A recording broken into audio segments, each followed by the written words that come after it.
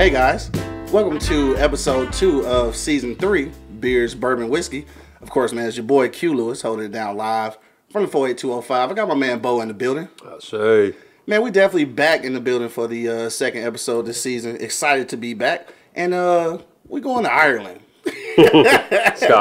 Scotland, yeah. All right. You was close, though. It was close. Hey, I ain't never been good at this shit. Geography is not my strong suit, in case you didn't know. All right, so we going to Scotland, which where the word Scotch comes from. So I completely fucked it up.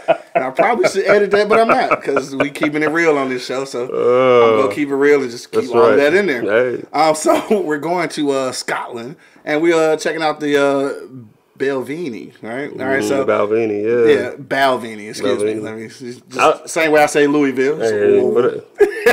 Louisville. All right, so we got Scotch this time. We had a couple of Scotches season before last. Season 1, and I ain't gonna lie, I didn't really like it.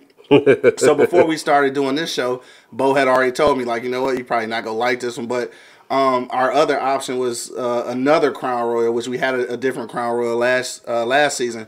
But I just figured, let's try something new. And you know what? I might actually enjoy it, especially after I kind of cheated and read what it's going to taste like before I actually taste it.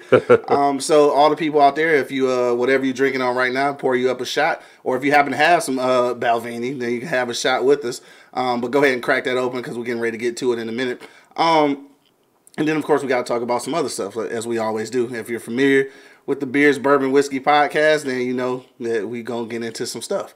Also, if you're watching on YouTube right now, and obviously if you got social media, make sure that you do follow us on IG at Beers, Bourbon, Whiskey. Beers, Bourbon, Whiskey, right? Yeah, podcast is what I write in. It's not actually in the name. So make sure you check us out, and also check out each individual host. So hit my man up at Big Cbo94, all right? And then hit up your boy, man, Q.Lewis313, all right? So make sure you hit us up on IG. All right, so let's get to it, dog. I'm gonna ask you this, because this is something that you had already, and as we mentioned before, it had a little dust on the cap, so you had it for a little while. What made you even pick this one? Because you had this before, though, right? Yeah, I've had it before. Yeah. So what made you get like more? First time I had it, I was in the military. Okay. It's a little different, you know. I really kind of enjoyed. I enjoyed like the palate, but like the aftertaste, right? Gotcha. You know, it was kind of.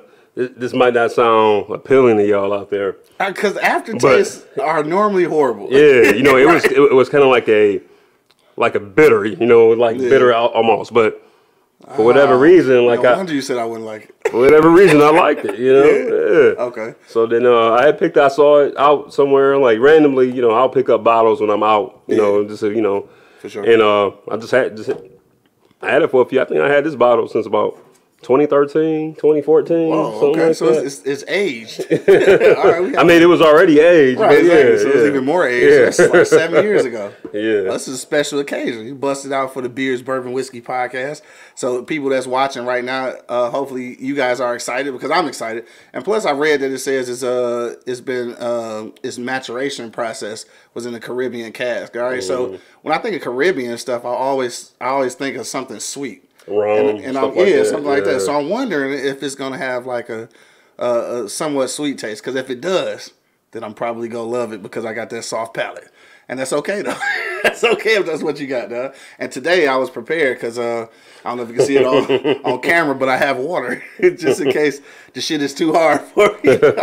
I'm gonna pour a couple drops of water in there, dog. Hey, real quick too. Hey, shout out to nephew, classic pothead. For sure. Appreciate the bucket cap, bro. Oh yeah, no doubt. Yeah, I peeped you was sporting it. Yeah, so we supporting black businesses around here, especially our own black businesses. That's right. Just discussed one before we got on too that I'm thoroughly excited about. But yeah, back to Scotland. So what we go talk about today though? We go segue a little bit. You can go ahead and bust it open while we getting it started. You know what I'm saying? And of course, if you're familiar with the Beers, Bourbon, Whiskey podcast, then you know we still do the ritual of smacking the bottle. Hopefully nobody gets sick. But yeah, so today, man, we're talking about, we're talking about a term, first of all, that is kind of popular now, I guess, because ooh, I can smell it. You can smell it? Yeah. As soon as you bust it open? Yeah, you can. Yeah. I think it's the way the bottle made. It's almost made like a sifter. Yeah, it is. That's crazy. Yeah. I just peeped that. Yeah. So if y'all watching it right now, I just peeped something. It's made like a sifter at the top. My bad. You said people of color, though? Yeah, people of color, though. So it's a term. It's a term that I think has become a little more popular because there's a lot of things going on in the black community. And just like most times, we can never have anything of our own. so once we're having a movement, then all of a sudden every person who's got melanin has a movement, which we gonna get into that in a minute. And also too, we got a book that we go talk about a little bit. I haven't got a chance to read it yet, but I think it's gonna be pretty interesting and kind of add to what we're talking about today. All right, so people of color, dog. Let's just jump right into it. First of all, let me ask you this though, because I think I mentioned this off air. This is a term that I had heard before but never really gave much reference to. So like, when was the first time you actually like started paying attention to that term, people of color? Man, people of color, boy. yeah. I think it was in the military. Yeah, when I first really heard it. Like I've heard it before. The first time I guess someone really referred to a group of people that I was in as people of color and whatnot, right? You know, it just didn't sit well with me. You know, I'm looking around this group that this person is referring to, and I'm like, there's a Samoan, you know, there's a Hispanic person back behind me. I think there was even a, you know, like, so everybody's back there. like culture-wise, like our cultures are totally different, you know. So why are we being lumped into this one category of people of color, right? You know, and I know some folks are gonna be like, "Well, no, they're just saying that to represent, you know, people that have melanin in there, blah blah blah." That's bullshit. Whatever. Come on, that's bullshit. You're not with that shit. No, I'm not with that shit. You're not believing not that with at the all? shits at all, bro. I'm gonna let you get into that. I want to taste this a little bit though, because the smell. I didn't mean to cut you off. The smell is surprising because when I compare it to the other scotches that I've had, it does have a somewhat sweet aroma. So I'm feeling like I'm gonna like this one, guys.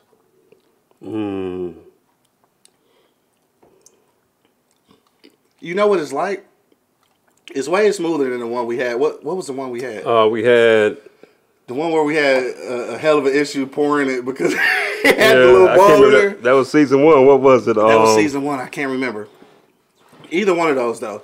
It still has that kind of strong, spicy bite to it at the beginning. Buchanan's. Buchanan's, yes, that's it. But it's not as harsh at the end. Now, I know that you said, like, an aftertaste. I don't really... I think it has... I think it has a bit of, like, a bitter aftertaste almost. You know, like... there a little bit, kind of have like... Have you ever had sour beer? You ever had sour beer? Haven't. So, like, or... it kind of... In the back of the palate, it kind of settles there. Yeah. But it's light, though. It's not like a strong, like, oh my God, I can't take another sip kind of aftertaste. No, it's not strong. It is very subtle. You know, that's what I was thinking. I thought you were talking about like one of those, like, I got to sit this shit down type of feelings. No, it's actually pretty good. I'm a fan of it. I like it. You like it. I like it, actually, yeah. I'm surprised. But you can kind of guess why, though, right? Because at the beginning, it's a sweeter... It's like a vanilla, almost like a maple syrup almost, you know. You know. And see, you know, I like sweeter. I definitely like sweeter. So, and it's really not bad. Because like I said, I broke out the, it's very dry at the end though. Very dry at the end. I think that's where the bitterness comes from. Very dry at the end. It's almost like you didn't even drink anything. Yeah, it's like a white wine. Yeah. You know, you know what? That's a great example. Yeah, that's a great example. So if you ever had white wine before, you know, it's really dry and it kind of like just disappears in the back of the palate. And I think that's what this does. And I'm not gonna lie to you, man. This is decent. Okay. This is decent. Okay. So I'm surprised. I like this scotch because I know I said in season 1 that I hated scotch because of the 2 that we had, even though after the show I ended up drinking both and getting drunk. But that's besides the point. That's what was available, so I had to get drunk. And so what I did with all scotches is I did what people do with people of color, right? I put them all together. I bust them all together, so it was people of color. I like how you did that. I like how you tied those two together. Yeah, like that. Yeah, so and that's what people do when they use the term people of color, though. So like how I had an idea about scotches, and I kind of grouped them all together. That's what people do with people of color. And you said that you kind of got familiar with that term in the military. Yeah. Now, like before that, I mean, the term was there. Yeah, it was. But like nobody really paid attention. I guess it didn't. I didn't really pay attention. I know I did personally. You know, yeah. I guess it didn't affect us. You know what I'm saying? Yeah, so, that could be it. So I think when things don't affect you, you just kind of let it go. So you kind of got familiar with the term then, but like when did it like kind of piss you off though? Like, cause I feel like it's some anger rooted in that. Yeah, man, like. I feel the story coming up. No, there's no one. There's no particular story. Gotcha. There's no yeah. It's just in general. Like when I hear that, I remember that one particular time when I was in the military, and I just kind of looked around. And I was like, we don't look nothing like each other. Right. We don't listen to the same music. We don't even dress the same other than this damn uniform. We don't do nothing. We don't hang out. You know. Yeah. So why am I lumped in a group with this motherfucker? You know what I mean? Just because they have some. They have a little bit of melanin in their skin, a little bit, you know. Just a little bit. Yeah. Definitely not as much as us, but a little bit. You know, so. Yeah. And I understand it. I got to add on. So, I hate it too, like, how all our movements get hijacked, you know.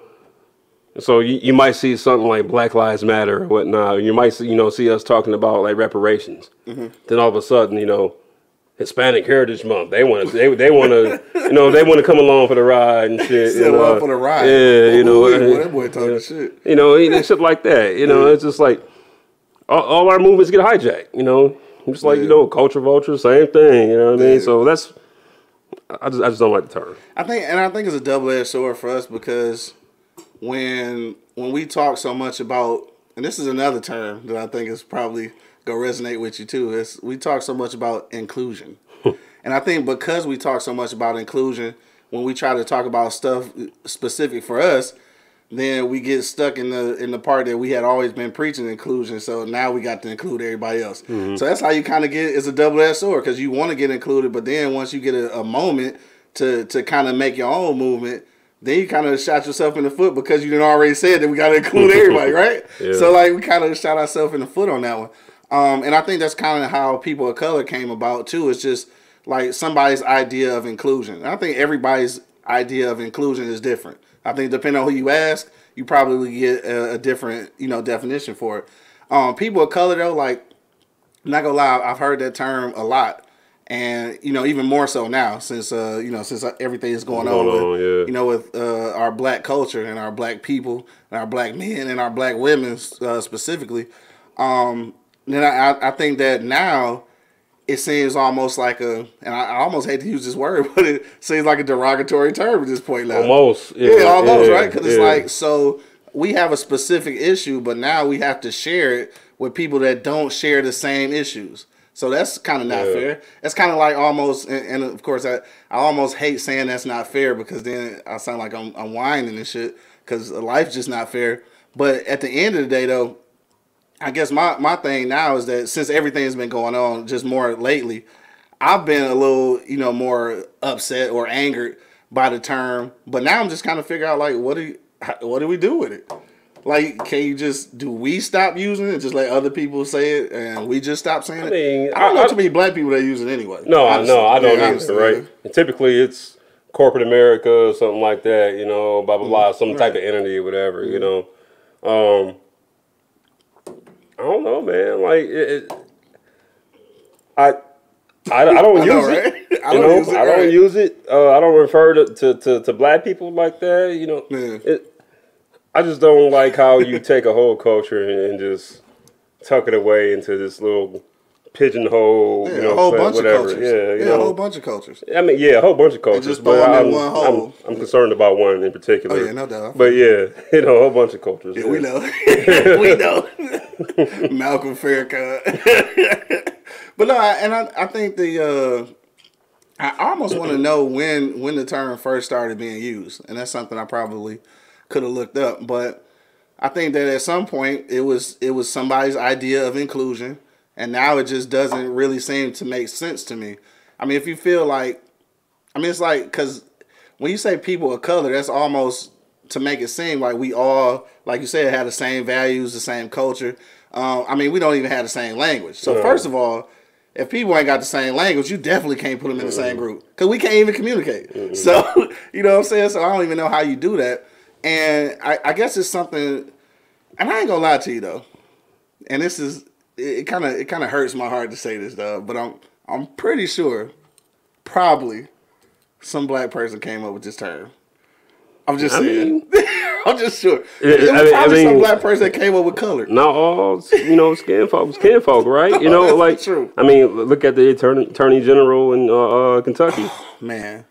That brother in a sunken place for real. Let's real quick though. Let's real quick touch on that, man, because we have to. There has yet to be justice for Breonna, and even the small gesture of justice wasn't for her. You know, so like if you're familiar with the story, maybe this would calm these niggas down a little bit out here. And kind of really wasn't that because it was still a slap in the face because it didn't have anything to do with her. So it was still like a slap in the face.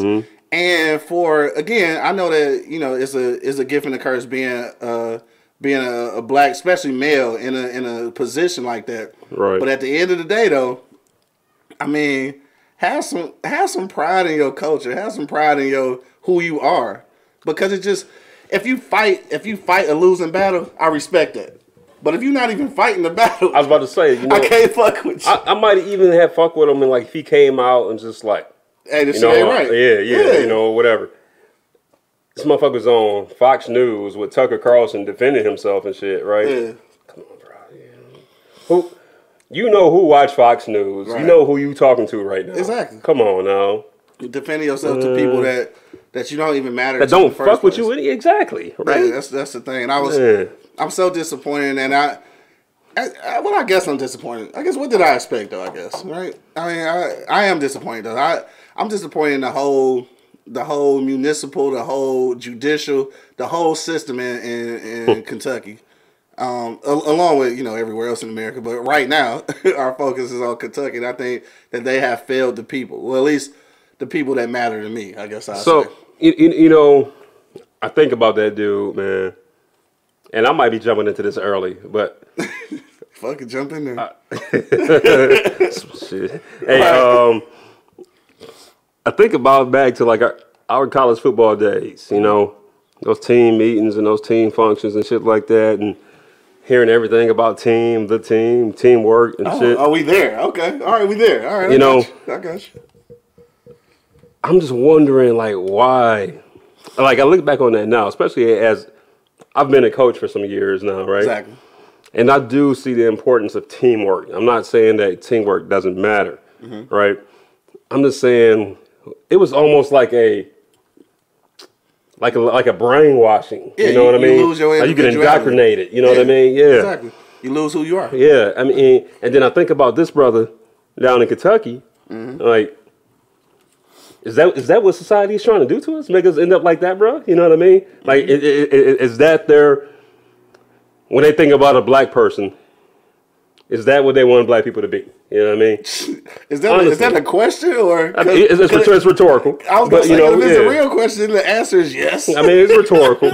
But like, the answer is yes. You put all that shit together and like it started to make sense. You know, some shit, right? Just conform. And it's crazy that it's even crosses my mind now because I spent time in one of the ultimate organizations when it comes to conforming, the military and shit, right? You know what I mean? Yeah, facts. So maybe being to that extreme of it made me realize just how important it is still to have some individuality and to look out for yourself. Exactly. Rather than always putting something over yourself. Sometimes you got to take care of yourself, man. People say the greater good and this and that. Like sometimes you got to be like, fuck all the rest of them people. I need to take care of me. You know what I mean? I mean, because that's another term that's prominent right now, and that's self-care. That's for real, because you spend too much time trying to conform or trying to look out to the best benefits of others, you forget about yourself. Right. And if you're not able to perform, then how you ever supposed to perform for somebody else? Now, his situation, when it comes to politics and law enforcement. Politics is one thing. But this, bro, ain't like that. Yeah, I know, right? I'm trying to offer him a rope. Yeah, you trying. I ain't gonna lie. I always try to look out for for us. But a lot of us don't deserve to be looked out for.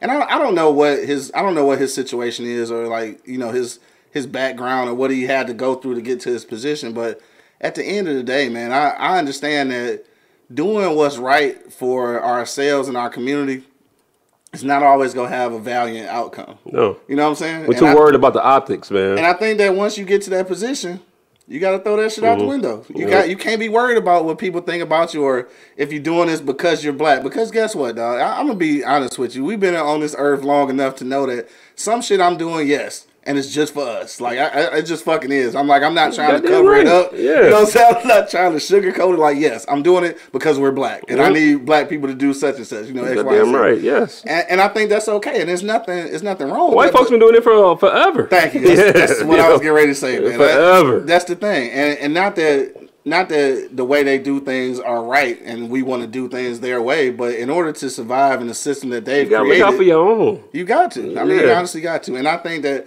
even because he probably in a position where his hands was tied, this was going to go that way either way. Maybe. I'm just saying. But I'm just saying. I'm trying to keep an open mind. Right. And that's all I'm doing. So I'm thinking that maybe his efforts would have got thwarted anyway. But you need to at least be vocal enough to let me know that you were fighting. Or at least, I mean, dog, at the end of the day, at least pump fake me. Let me feel like you was trying, dog. You know what I'm saying? Like, because now I'm looking at him like, you motherfucker. How could you let this happen, dog? And I'm going to tell you a story real quick, too. Speaking of Kentucky, we going to get off of Kentucky. But when we went to Tennessee last week, and like we made a clear-cut effort to stop in Cincinnati and get gas so we could skip through Kentucky. Like, we didn't even want to stop in that motherfucker because I just didn't want to stop because that was the same weekend that the whole, you know, the shit happened with the, you know, with the one police officer. So I'm like, all right, bet, we go skip through there. On the way back, however, we weren't so lucky, right? The oil light came on to some dumb shit. Somebody had to take a piss, so we had to stop in Kentucky. So we stopped, and like, this wasn't nowhere near Louisville or nowhere like even like city, like, so this was kind of in the outskirts. And when I tell you that, and y'all stopped. Yeah, we stopped because we kind of had to. Okay. And like when I tell you that, and I say this. But you was exercising your Second Amendment right, though. I was. Okay. I was. Okay. And even though I felt like we probably would have went to jail for that too, but I was willing to take that chance rather than die. Better to have it. For sure. Yeah. For sure. I was willing to take that. Yeah. You know what I'm saying? Plus, because like kids with us stuff, so like you know, it's not going down like that. Right. Like we go die trying, right? So this is my thing though, and let me see. I want to say this in all sincerity because sometimes I don't think you niggas be listening. It sound good when you talk about, you know, the slavery should have never happened again. They'll never have us in chains until you feel racial oppression, though, like intimidation, rather. I mean, racial intimidation. Like, dog, it's nothing like being in a town where you know they don't want you, and it's obvious, it's blatant, dog. I was like, you can say all the shit you want, but it's something that you just feel. And I'm like, you can be all the brave and all that shit, dog, but it's still a feeling. Like you are. What my man Q say, higher learning, we behind enemy lines, dog. Enemy lines, dog. For real. That was real shit. So we stopped in Kentucky that for real felt like that, to the point where my man's wife was like, cut this shit short. Get your ass in the car. He trying to smoke a cigarette. She like, no. Nah, bro. Put that one in this motherfucker, let's get the fuck on. That cigarette can wait. And my nigga, when I tell you that we rode that bitch out until we got to Ohio. I believe that. Like niggas had to piss and everything, but like, nope, we ain't doing it. Dog, I feel you, man. Because like that's just, and it's fucked up that I'm living in a society, and I don't want to get to the politics of it again, but we live in a society where we got to vote for the lesser of two evils for leaders who... You don't have to. Yeah, I mean, you don't have to. But who are allowing this to happen. Because, like, and this is one thing, and I hate, as much as I hate to admit this, because I did listen to the debate, and it was hard. It was hard to do. But it's one thing that Trump said that was true, though. He was like, you've been in politics for 47 years. I saw that. That shit was funny. I'm like, I'm sorry. I agree. Yeah. Because if you've been in politics for 47 years and you haven't been able to change none of this shit, how am I supposed to trust you now? That's some of the realest shit he ever said. Yeah, because I mean, because positive change does nothing for politicians' longevity. Right. Or the powers that be. Right? Or the powers that be. For sure. They have to make they want the public to think like there's these problems out here. Yeah, it is pretty good. Yeah. This shit good. They got to make the public think that there's these problems out here, and hey, public, I'm going to come along and I'm going to fix these problems for you. Right. You know, exactly. If no problems exist, then you wouldn't even need. You don't fucking need me. Yeah, you know. Yeah. Now I said, this is something I said too, and again, for real this time, we'll get off of politics. But on the show last week, we had this conversation. Cause I've been, if you've been following me on social media, I've been saying a lot about not voting. And I'm actually thinking about writing something about that. We'll get into that later. But so we was having a conversation on the show, and Angry Man was like, I know it's bad, but he like, would you rather have Trump in there again, and know that he bringing like this whole aura of white supremacy, or would you rather have Biden? So I was thinking like, to me, it's kind of like, if I don't vote and that means that Trump get in, it's like this. How can I explain this shit? I really do feel like if Trump get in for a second term, that it's really gonna be some shit. I think that people who are completely adamant about being like quote unquote racist will be even more so in the second term. I think it'll be even more. But then I told him like, you know what? Maybe that's not a bad thing, dog. I was like, maybe niggas need physical oppression in order to get their shit together and move forward. Cause my thing is like, I think we've always discussed this. Real change don't ever come about without conflict and bloodshed. Maybe we gotta go to that shit. I'm not saying that I'm completely prepared for that shit, but like something need to happen for us to get going in the right direction. I'll tell you what, no one's ever really prepared for real conflict and bloodshed. No one. Right, exactly. I don't care what they say, who they say, blah blah blah, whatever. Like, you can't prepare yourself for that. That's like something you gotta grit and grind your way through. You know what I mean? Yeah. That shit though, man. Like, it's a tough one. Like, I don't know. I've always voted in my local elections, right? Because I see that change happening in front of my face, right? Right. And in some cases, I even know the damn candidate. You know what I mean? Yeah, in some cases, right? Yeah. The whole president thing, though, man. I can honestly say I'm probably not going to vote for president, right? For those reasons. Yeah, I'm definitely going because I know it's going to be local shit on the ballot. Yeah. I mean, because I don't fuck with Trump, but like I don't fuck with Biden either. You know, so I'm not going to vote for somebody when I don't believe him in the first place. It's because I don't want another motherfucker in there, man. You know, like some people might be able to get down with that, and that's cool. That's your choice. I respect that. Whatever. I'm not. Simple as that. And if y'all mad about it, so what? Be fucking mad. Be mad. You know? Family, friends, whatever. Just be fucking mad. And I think, what's my man name? The Muslim cat, man, I can't think of his name. What is it? Riz, what's his name? God, I watch all this shit. But anyway, forgive me for forgetting his name. I think it's Rizza or Riz something. It started with an R-I-Z, something in there. But anyway, he was just saying how voting ain't gonna ever really be important until we vote and put our resources behind a certain movement.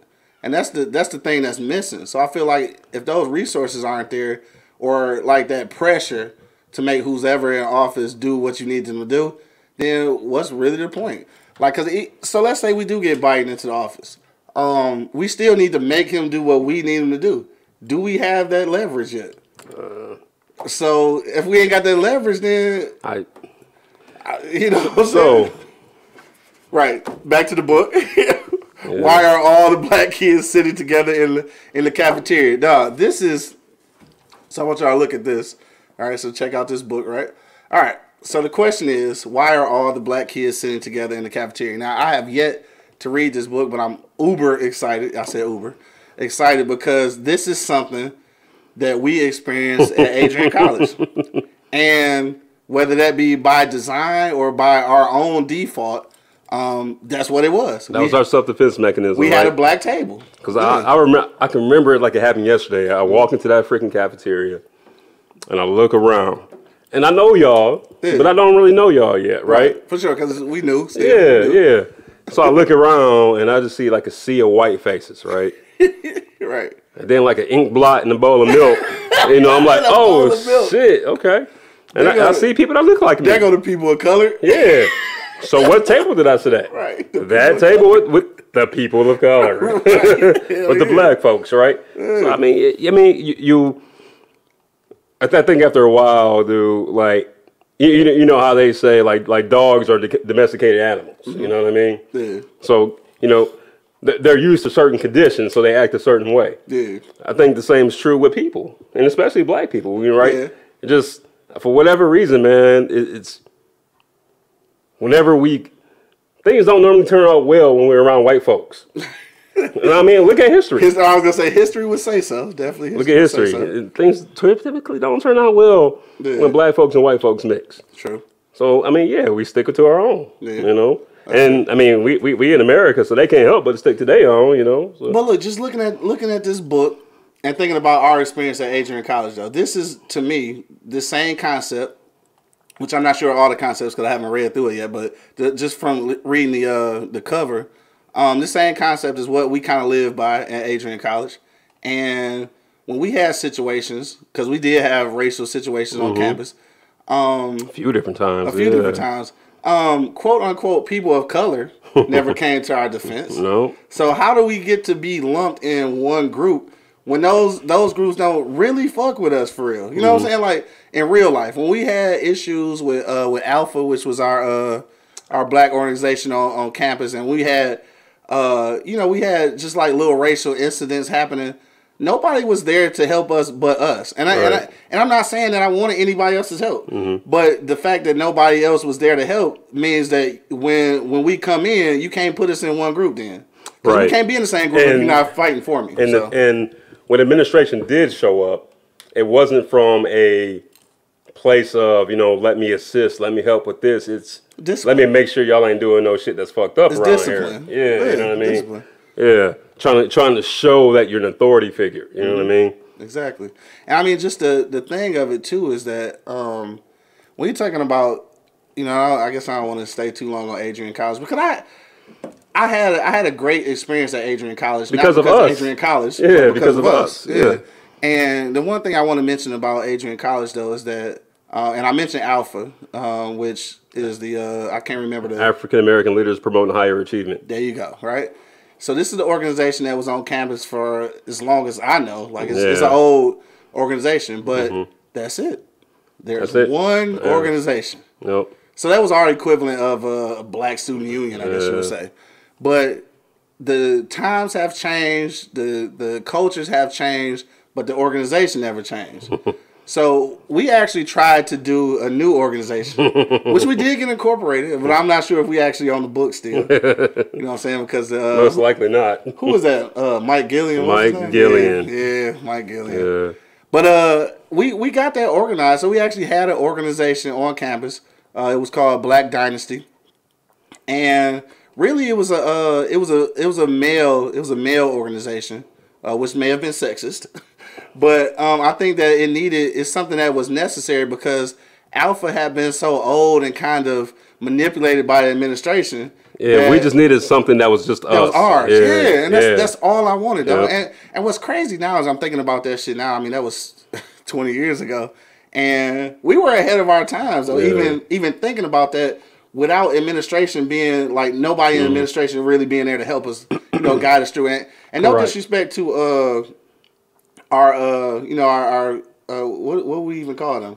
Like the black people, the black people that's working in administration that was kind of like on our side. No, I mean, shout out to them. I guess they did what they needed to. I'm gonna be honest with you. They tried. The one that I actually, Danielle was cool.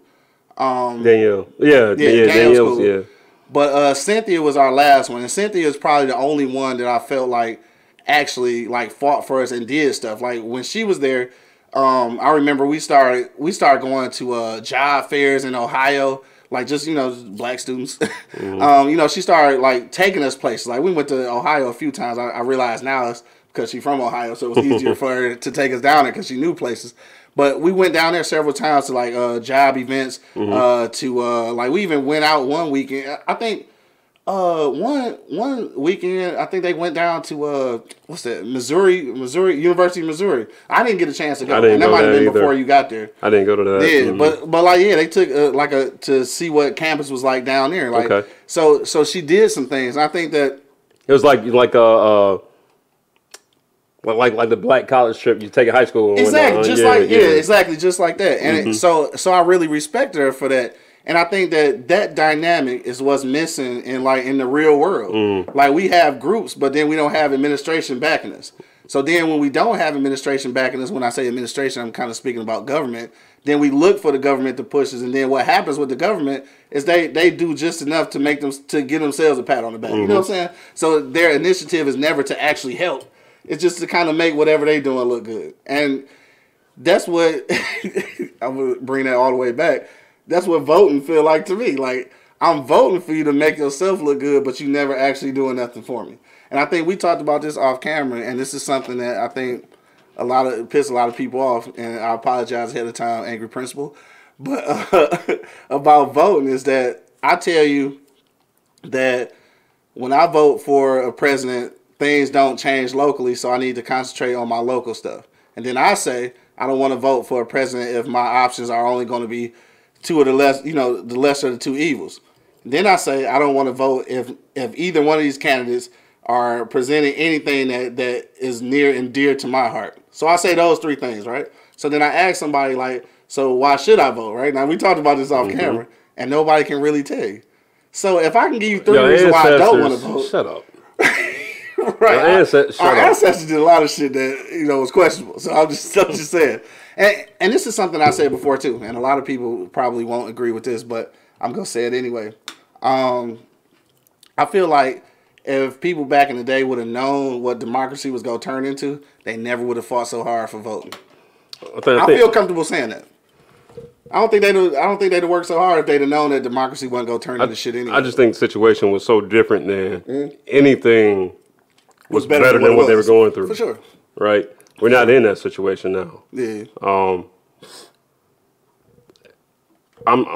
I don't want to go up on the whole voting thing, man. I know, because we wasn't talking about voting. Yeah. We're talking about voting now. It's just like Cube said, we need to make them work for our votes, and we're not. Yeah. Right? We've let politicians, yes, it's a right, but we've let politicians kind of shape it into us thinking like it's a duty, right? And right. I mean, they call it that. Civic duty. Yeah, they call it that. And then when you approach it like that and you think that ensures them like their place in, and then whatever they want to be in, whatever office they're in, I guess, right? But anyway, I know, right? Only reason I'm going to vote for someone now is I'm being selfish, right? What are you going to do for me? Right? If you can't do anything for me, you can't even do anything for black people, and if you can't come out and say that publicly without lumping a bunch of other groups in it, man, then I'm not voting for you. Simple as that. That's what happened with. Happened with me and. I'm not concerned about the Asians. I'm not concerned about the Hispanics. Yeah, good luck to them, and I wish them the best. Yeah. But I'm not concerned about that. Right, I'm concerned about me and my fault. Yeah, I don't wish them no ill will. No. It's just that's not my concern. Right, I don't care. I don't care. I want ours to be good. Right. Yeah. And this is that's what turned me off about Cory Booker. And we're not going to talk about voting anymore. But I'm just saying, when he first came out, because he was doing this shit out in Jersey, I'm like, all right, he going to be, like, he might be straight. But then when he got on his platform and started backpedaling, I knew then, this is not going to work for us. Yeah. I don't think we're going to ever get somebody that's going to be like 100%. I don't know. Yeah, because we so tied up in thinking that everything needs to be absolute. Yeah. I don't know what it is. Look at people.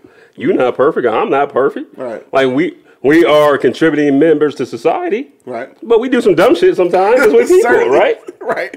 I mean, it's like the politicians. Recently, But that doesn't mean that like you or me or whoever wouldn't make a good politician or something like that. Like, yeah, granted, when they go out and do some like reckless shit, like okay, yeah, you know what I mean? Like okay, right. But it's just I don't know, man. We've got it into our heads that it's got to be this super intelligent, blah blah blah, whatever, perfect candidate. Right. It ain't got to be that, man. For real, it's got to be. It ain't got to be perfect, but it's got to be something for me. Yeah. You know what I'm saying? It's just like business, dog. All right, I ain't talking about voting no more. With them. What's in it for me? Yeah. All right, so we over that shit. People of color, dog. We back to that. First of all, let me pour another drink, though, because this shit is actually good, dog. First of all, I want to let y'all know, though, for real, that I'm really excited about having a scotch that I like, because I didn't think scotch would ever be my thing, but this one's actually pretty good. And if you are, I guess it depends on what you like. And I say that loosely though, because this is normally not something I like, but because there's like some hints of vanilla in it, that makes it a little bit sweeter. And on the end, it's dry, so it doesn't really leave like a lot of burning sensation. I think for that reason, I think this is good for me, because I do like a lot of softer whiskeys and bourbons, kind of with a sweeter vanilla or maybe cocoa kind of touch to it. And I think this kind of falls into that category. And which is maybe it's contributed to it being put into a Caribbean cask. Maybe that is what kind of smooths it out. I'm not sure, because some other scotches it could mellow it out a little bit, because it don't have that bite that some scotches can have, like that Cutty Sark bite. Well, that's a blended one too, though, so it's not a single malt. But rough, yeah, Cutty Sark is rough. Let me ask you this though: college football. Yep. Middle-aged to old white coaches coaching young black men. You know, what do you think about? What's your thoughts on that? I'm just like, I mean, obviously, it's cool. It gotta happen. Yeah, it gotta happen. But I'm like, what's your thoughts on as far as like the whole, team before itself and conformity and no individuality and all that type of stuff. All right, so let's look at it from two ways. Let's look at it from me being a fan of football, and then we look at it as actual experience in school. So let's go all the way back to high school, and this is the only way I can kind of put it into perspective. In high school, we had coaches, and I was blessed to go to King High School, the best high school football program in the state of Michigan. But I was blessed to go there and have individual coaches. Like, we actually had position coaches, which if you've been in the inner city, you know that the coaching is short in the inner city, and it's not always position coaches. Anyway, so I'll say all that to say this.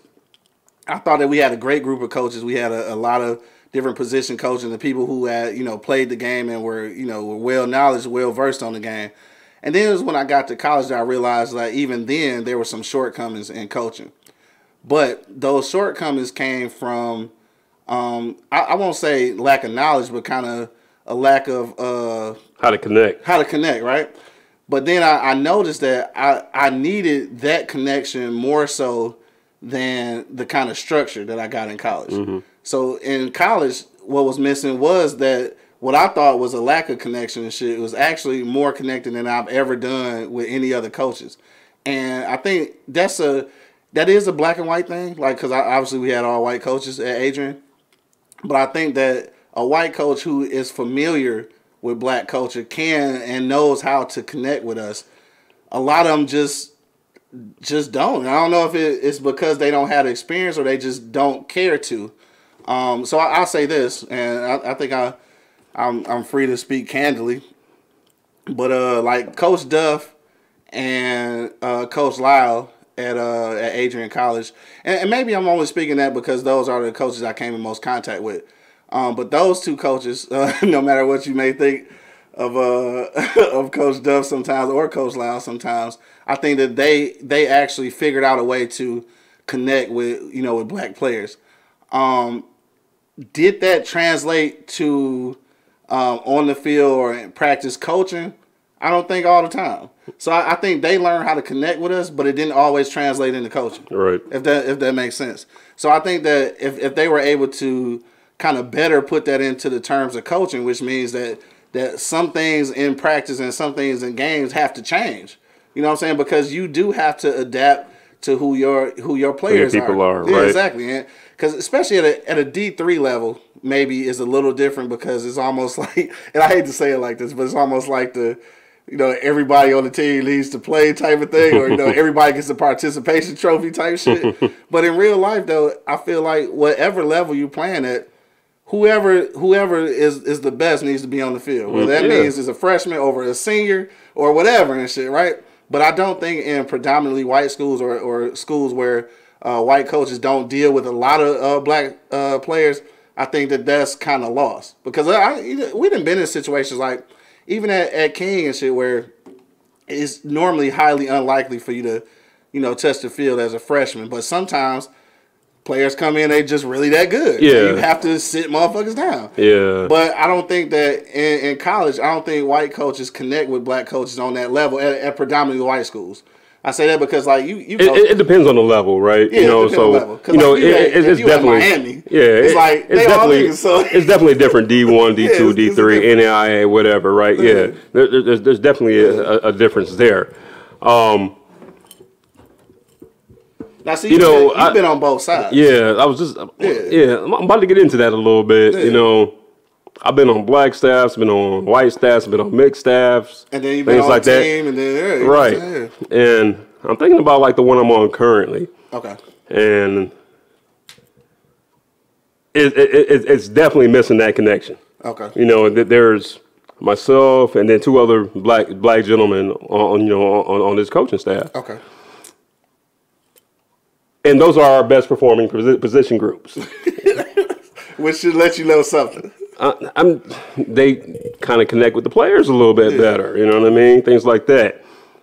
And that old school belief of football, like back to the Junction Boys days and shit like that, right? That old school belief, like we got coaches focus on the wrong things sometimes, They say they're stressing the little things.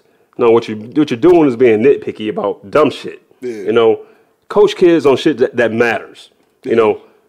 When a kid comes off a field and he's got his helmet, he's holding his helmet in his hand. That's not something to yell at a kid about because he doesn't have his fucking helmet on. Yeah. It's fucking 2020. It's not 1960 anymore. Things have changed. Right. And I think a lot of that, just they haven't made. So that's not. They've got to take that step. They've got to have to shift their own paradigms to realize that, right? Now, that's not always a black and white thing, though, right? That's kind of generational. It's not always. Sometimes it's an age thing. Like, you know what I'm saying? It can be an age thing. It can be, but not always, man. You'd be surprised. Like there's a lot of young coaches out here that have been brought up by some older coaches and things like that, and they still Your philosophy, just like your X's and O's, need to adapt. Yeah. You can't keep the same philosophy. The game has changed. Not only the people change. Yeah. Man, the kids change. The people have changed. Yes, definitely. So you can't go about it the same way anymore, right? You can't, it's not direct. It's really a partnership now. Yeah. It's not directive. It's not top down like it used to be. Yeah. I'm sure there are programs that are run like that, of course. Yeah. But it's easy to do when you're winning. Yeah. But when you see your successful programs, like, they talk about teamwork, they talk about that, but you know what they got? They got a lot of dog-ass motherfuckers on the field that's making plays and shit, Dog-ass individuals. Yes, you got some, and you got coaches that are promoting their individuality, because that's part of their game now. That makes kids play better. So this is kind of the same thing, though, right? So this is just like being an individual and people of color, right? So I think it's always important to note the individuality. Because when you don't, then everybody get lumped into one group, like people of color, and then you lose momentum. And I think that's kind of the same thing. You lose the dynamicness of the group. Yeah. When you make everybody conform, you lose how dynamic the group can be, right? Exactly. When you let people be dynamic in their own spaces and whatnot, you have a high functioning group. Yeah. You know what I mean? True. Mm-hmm. So I guess this is a good question. I think because it just formulated in my head, so I think everything I ask is a good question. But if you make everybody conform, how do you ever get a leader? And how do you ever have momentum without a leader? The leader is the most outspoken person that's shooting your message, I guess. Right. That should just seem goofy to me, right? So if you get everybody marching the same direction and everybody no individuality, like how do you get a leader? Mm-hmm. Like, and without a leader, I don't give a fuck what you say. Without a leader, shit just not gonna happen.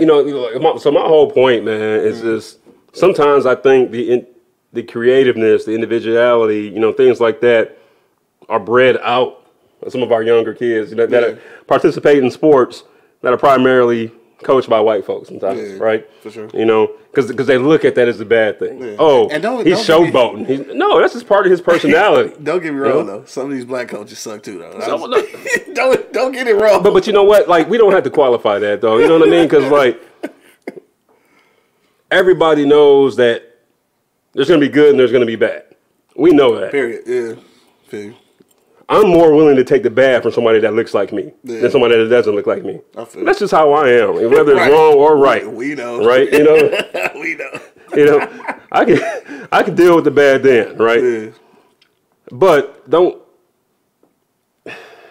come from a place where you have no idea what my background, how I function as a person, or anything like that. And then try to correct me, things like that, or try to coach me, or try to do whatever, whether it's on the football field, corporate America, classroom, whatever. Like that's where things have changed, right? Mm-hmm. So then we were brought up to shut the fuck up in class and listen. You know what I mean? Yeah. Now it's a good thing when you challenge the teacher or the professor or whatnot. Because you're just not accepting everything they're feeding you. You know what I mean? Man, look, this is a great example. You watch Power, this new one next. I haven't seen the newest episode. You know what I'm saying? Well, I think this was a couple episodes back. This was when Tariq was in class and he challenged the professor about, but he got to finish reading the damn book though. Yeah, Tariq. He do got to finish. But he did challenge him though. Yeah. And and in real life, like dude, just like you said, was so stuck on how things used to be done and his old ideology that like this shit he challenged him. But like at the end of the day, he had to really take that shit in. Like, damn, he might have a point. Right. Yeah, exactly. No, and I think that's exactly what happened with us. A lot of times we are, I don't know if society does it or we do it to ourselves, but we are fearful of being that person that challenges. Mm-hmm. And I think the whole thing about it is, and we talk about a lot of shit on this show that challenges the norm. And sometimes I'm afraid because I know that we are, this is the internet age, and when we put stuff out, it's out there. Yeah. So whatever I say is there. It's there. You know what I'm saying? So, it's there. And I do think about that sometimes. Mm-hmm. But then I don't let that fear stop me from saying what needs to be said. Mm-hmm. And I think that's what, I didn't want to go back to Kentucky, but I think that's what happened with, the Attorney General down there. It's like he got to a point where the fear made him not say what needed to be said. And that's something that, we definitely got to get past. And I think that having this conversation about this whole term people of color is something that needed to be said. But for whatever reason, it seems like a lot of people not talking about this. And I don't know why, because it really is a thing. And I don't want to, I want to beat the dead horse and shit, saying that like, it's an issue and we got a problem with it. Huh? Some of that's on us though. I mean, yeah, some of it is. You know how when we be like, oh, my Hispanic brothers and sisters and but they not. They not really. White. You're reaching out to a totally different group before you reach out to your own folks. I don't know they struggle. Yeah, I mean, and they don't we got our own problems. Exactly. Yeah. So I'm sure y'all got problems. Y'all go ahead and work that out. Okay. But it's our movement. Okay, you can start your own. But no, you can't come with us. That's cool. Y'all got your own shit. I'm just saying, man. Yo, that's crazy though. This is a conversation, like, we had so many different ideas for topics today, and this is one that it was like one of the last ones, and because I think I had picked something else, and then he came out with that, and I'm like, damn, that is a good one. Then we brought this book, I was like, it made even more sense, only because I was able to equate this whole idea of all of us sitting at the table together at Adrian College. This is a personal experience, so I knew what that's like, and I knew about how we experience things at college, and none of these other, quote unquote people of color came to our defense or was willing to, fight our battles. So I think that shows you right then that you can't really be lumped into the same group if everybody in the group not willing to, lack of a better word, die for what you're fighting for. Mm-hmm. So, yeah. No. That was a good point. The other thing is that I always think about the one episode of The Fresh Prince when Will and Carlton go to try to join this fraternity. And they all about Will getting in, Yeah. And dude's like, nah, Carlton, you know what I mean? They wouldn't want to fuck with Carlton because of how he acts, right? Yeah, so I will say this, right? Yes. We got to be nice to our weird cousins, bro. Like Ryan Davis, that comedian said. Yeah. You got to be nice to your weird cousins. That's real shit, though, for real. Like, they in the struggle, too. They may not act like you or be as cool or whatever you want to call it. But like they going through the same shit. But I believe that 1,000,000% though, which is why I had to stop doing it though. But which is why, essentially at the beginning, I used to try to understand where Candace Owens was coming from. Well, see, that's different. That's totally different. It's different, but it's just kind of. No, it's not. I'm trying to see where she came from, but I mean, I'm over it now. But I'm just saying, originally, yeah, I tried to see because like she like that weird. She could be that weird cousin. But here's the difference, though. Like, yeah, Carlton's obviously that weird cousin, right? Right. But he at nowhere did you ever think that he doubted who he was, right? No doubt. He knew he was a black man, right? Yeah, no doubt. Whereas Candace Owens, you're like, does she even know what the fuck she talking about? What? Yeah, you know what I mean? Confusing me, right? Yeah, so I think that's the difference, that's right? A little bit different. Yeah, I guess you're right. Carlton had no self-hate. No, exactly. Yeah. All right, so that's the difference. Yeah, I feel you. I still gave her the benefit of the doubt, though. I did. You saying that because she's pretty and shit. I mean, she is pretty. She's fine. She's cute. Yeah. Nice. But I really was trying to figure out, though, for real. Like, I really was. Like, I did the same thing with Omarosa, too. Like, I tried to figure out, like, maybe she had, like, a for real agenda when she was fucking around. I think it was just all about dollar signs with her. Yeah, sure. Yeah. And Candace Owens, too, probably. Mm-hmm. Yeah, most likely, yeah. Yeah, her and Tommy Lauren, like, the same person, just with different skin color. Tommy Lauren. What the fuck? Anyway. All right. Right. I think, shit, we going to round it off in a minute. I want to get back to this Balvenie, though. Again, softer notes, somewhat like vanilla a little bit. It does end a little bitter, but it's quick though. So it kind of settles in the back of the palate and it kind of disappears. So it's not real bad. If you haven't had Scotch before, like I said, if you go back to our season 1, I know Buchanan's was one. I can't remember what the other one was. What was it? Glenfiddich. Yes, Glenfiddich and Buchanan's is what we had before. I wasn't really a fan of those. A lot more harsh than this. If you do have a softer palate like myself, and you like a softer whiskey or a lighter bourbon, this is going to be the closer thing to it because of the kind of the sweetness, and it kind of disappears in the back. So if you want to try Scotch, I would actually recommend trying this first, and you might ease yourself into Scotch. But if you like some of the harsher stuff, then you might want to go the Glenfiddich route or Buchanan's. But for a Scotch, for me, this definitely gets my vote. Like if I was to ever buy Scotch again, it would definitely be this. I've had some other recommendations, but I think this is the first one that I've actually tried myself that I actually like. I would buy it myself. Yeah, I think you first have to decide if you want to try a single malt versus a blended whiskey or a Scotch. Sure. But yeah, the first time I had this, I was pretty impressed, right? Obviously the taste, but I was really impressed that it didn't have that bite that a lot of Scotches have. You know, like I like that sometimes, but sometimes I just want something mellow. Yeah. So I can actually sip. Yeah. Without cringing, like how I was cringing at the debate the other day. Oh anyway. Man. Anyway. But yeah, it's definitely a good single malt. I like it. Some other good single malts. Try Oban. You get a chance. Y'all get a chance to try Oban. Try that. OBAN. Oban. This is good stuff right there too. I've definitely heard of it for sure. Oh, I thought that was somebody coming in. Now just circling back to what we were talking about today, people of color. We go ahead and end out the show with that. I know you said that you first heard it or pretty much paid attention to it in the military. Kind of got upset about how it was kind of lumping people together. I got that same ideology now. It took me a lot longer to get to that point because I guess I just disregarded it like altogether. But now with everything that's going on, with the Black Lives Matter movement and the things that we're trying to get accomplished within our own culture, I think because of that, I started noticing it now, and it does anger me a little bit because it seems like anything that we try to make a movement on is kind of deterred by having to share that with other causes that don't even align, other causes or cultures or people themselves that don't align with us at all. So I think it kind of angers me now. I guess what I want to kind of end out on today is, and I think I mentioned this earlier, and I don't think we actually have an answer for this, but like what do we do with the term, moving forward?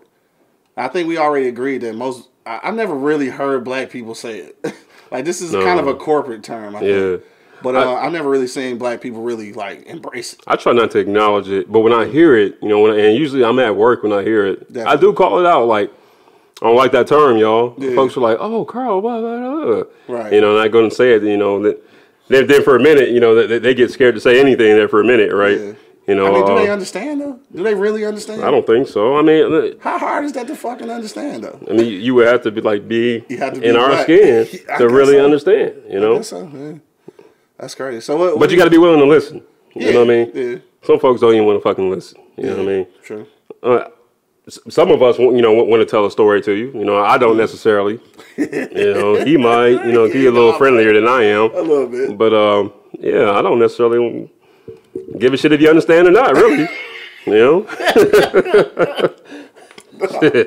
Why we can't all just get along? Shit ain't never been in your vocabulary. I'm not trying to. I'm not trying to be unfriendly to anyone. I'm just saying. Yeah. I'm just letting them know where I stand. For sure. I don't care what y'all think. I feel it. You know? So moving forward, though, you just gotta kind of keep it out your vocabulary and check it when it comes for sure. Up, mm-hmm. Yeah, whenever I hear it, I try to. And you know, if someone feels the opposite way, I do try to listen, try to see where they're coming from. You know what I mean? Maybe it's something that I don't know. Maybe it's something I can learn. Who knows? But I do address it when I hear it for sure. I mean, it's a blanket statement. Nobody wants to be in a blanket statement. You know what I'm saying? Like, because again, I think, or maybe that's just us. Maybe I'd rather someone just refer to me as a black man. I know, right? What's wrong with that? Let's say that. What's wrong with that, right? African American, if it makes you feel better, okay. Black go with that. What's wrong with that? Like and maybe again, like we was talking about coaching and football, maybe I mean, is it our need to be individuals that force us to think like that? It might be. I mean that's I'm starting to feel like other people don't have a desire to be individuals. I don't even think it's a desire to be individuals. I just think we're naturally like a outgoing, like creative type of people, you know. You know, you just have those charismatic, you know, boisterous, whatever, you know, personalities. You know what I mean? Facts. Which a lot of us playing football, you know, a lot of us had that. You know, some of us didn't. You know, like me, I just kind of kept to myself. But then we had some ballers that, you know, they was out there, and they wasn't trying to draw no attention to themselves. That's just who they are. Right. Yeah. True. Yeah. I don't know. It's definitely a couple of ways to look at it. I think the term. I think at this point, I don't want to be confrontational on people, but I don't understand how you wouldn't understand why it's not a good term. You know what I'm saying? Like, so you said that you would listen if people had like, you know, an alternative view. I'm not sure exactly what can be said that would make sense to me. Like I'm not saying anything would, right? You know? But you would listen, yeah. Right? You give them a fake hand. No, it ain't fake. You know, like, you know, I'm willing to listen. Like I will have a discussion with anybody on any topic, right? Yeah. I'll be willing to have a discussion, right? Yeah. But if it's some dumb shit that come out your mouth, I'm gonna call it dumb shit. Right? You know, dumb shit is dumb shit. Yeah. For sure. So I think moving forward, I think what I am gonna do differently though, because again, I've kind of disassociated myself with with corporate America, so I haven't really had that that confrontation with the term. But I think moving forward though, I think I am going to be more proactive, like you have, at pointing it out when people say it. Because I hadn't been, because again, I just really hadn't given it much thought. Yeah. But now I think it's starting to be more important that we understand the difference. And again, no disrespect to other people and with melanin, but I would like to concentrate on our individual focus. And if that means calling people out when they try to lump us all together, again, it's no disrespect to your struggle, because your struggle not mine. So I can only talk about ours, as a black person, not a person of color, but a black person. Because like person of color ain't on the application. You know what I'm saying? All your races and stuff is on the application. It don't say person of color and white. You know what I'm saying? So like, don't lump me together when we talking about things that are important to us. And I think that's really about all I gotta say about that. What I do want to say though is that this Balvenie is some great shit right here though. This is a good scotch. He getting drunk. That's getting a buzz. That's what it is. I'm definitely getting the buzz. That's what it is. Because we're halfway through the fifth, and we go ahead and wrap it up. I did want to say this though. I know we talk a lot of shit about politics, a lot of shit about voting, a lot of shit about things in general, a lot of shit about everything, and we always talk about it from our perspective. And if that offends anyone, engage us. Oh, I was kind of gonna say I don't give a fuck. No, okay, engage us. I mean, engage us though. Nah, seriously though, like anything that we say, because I ain't gonna lie. Sometimes we say some controversial shit, and this is your opportunity to put anything that you want to right down here in the YouTube comments and tell us what you would like to say. Tell us what you don't agree with. Tell us what you do agree with. I ain't gonna lie to you though. I would honestly, I guess it's the weird person to me. I would honestly rather hear the ones that don't agree, like because I want to see other perspectives. So like for me, like when we load videos, I want some dislike buttons. I want some dislike. I want some thumbs downs, and I want some comments that say like, "Hey, why you say this?" Because I want an opportunity to engage. Because people who like, if they like you, they like, all right, hit the like button, and they agree with everything you're saying. Then that's cool. Like it's cool. But I want to, you know, a little confrontation. You feel me? Not a confrontation, but opposition. I guess I call it opposition. Because otherwise, I'm gonna think that everything I'm saying is right, and I'm gonna keep saying that shit. So don't we think that anyway as people? I mean, as people, we think that though, right? We think that anyway. Everything we believe is right. Yeah, hey, you gotta hit me with the Bill Cosby though. Hey. Challenge, challenge me. Shit, I want to know. That's the only way you can learn. Make sure you do check out this book though. This is Dr. Beverly Tatum. All right, why are all the black kids sitting together in the cafeteria? Check this out. Because I'm getting ready to read this joint, and if you ever been to a PWI, which is a predominantly white institution, then you know that we have all sat together in the cafeteria before. And even at jobs, some of these corporate American jobs, the same thing. So it's definitely a thing. It's not like something that made up. So Carl, you didn't come to the happy hour yesterday. What happened? Like I don't fuck with I don't fuck with y'all. You know, that's always like the topic of my one-on-ones. Carl, you don't show up at any of the social events. I don't fuck with y'all. Like, I mean, I don't know how many times I gotta tell you that. You know, jeez. Right, man. All right, so look, on that note, man, going out. Man, what would you say, Doug? Final sentiments. Also, we got to give a rating, too, because we forgot to do that last week. I'm going to say this. Proud Boys. Oh, man. Come holler at me. They didn't stop making guns and ammo when they made yours. You feel me? It's like they on the internet talking shit. So, I mean, like, come holler at us. Because their fearless leader. Come holler at us. Is adding gasoline to the fire. Yeah. Come holler at us. I don't think you want to, but you're more than welcome to. Oh, that's definitely going to be a soundbite.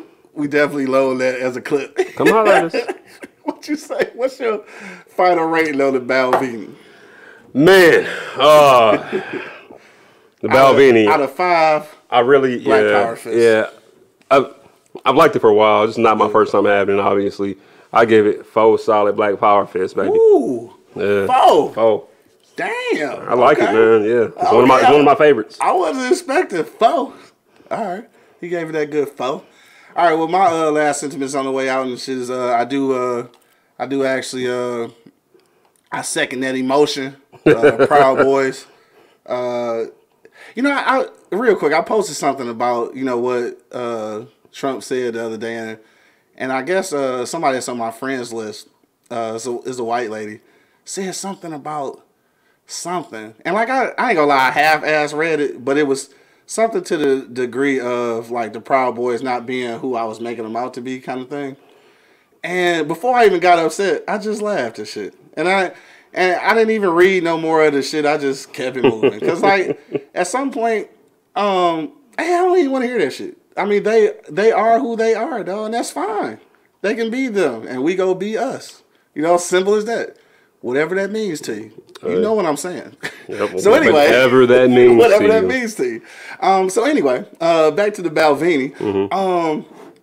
I'm not gonna second your emotion on that. I can't give it 4 because I'm still not a Scotch lover. Mm-hmm. But I will give it a solid 3.5 though. I can't go 4 yet because it's because it's Scotch. I just can't do it yet. So I'm gonna give it a good 3.5. I will tell you this though, it is by far the best Scotch I've ever had. Now I haven't had Johnny Walker, which one of the blue label. I think that's the more expensive one. I haven't had that. It's overrated, I think. Okay, so I mean, it's good. I heard it's good though, but by far, it's the ones I've experienced. This is the best Scotch I had. Again, but then I'm my bad. But then again, Johnny Walker's blended too. It's not single malt. It's not single malt, right?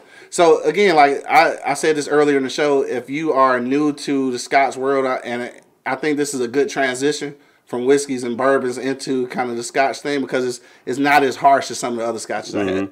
So on that note, though, I think it's been a great discussion, man, as always. And I want to thank you guys, obviously, for checking us out on YouTube and everywhere else that you check us out. Don't forget to leave your comments into the link below, and we can read those on the next show. Or even if you've got some suggestions on what we should do on the next show, leave those down at the bottom as well. And we'll even give you a shout out on IG because, like, we just cool like that. Beers, Bourbon, Whiskey, all right? So make sure you follow us on IG. Follow my man, Big Cbo94. All right, and of course, your boy Q.Lewis313 on IG. And we gonna holler at y'all next time. But you know, as always, man, everybody loves BBW. That's beers, bourbon, and whiskey, man. We up out of here, dog. It's your boy, Q Lewis, holding it down live from the 48205. I got my man Bo in the building. I say. Peace out, y'all.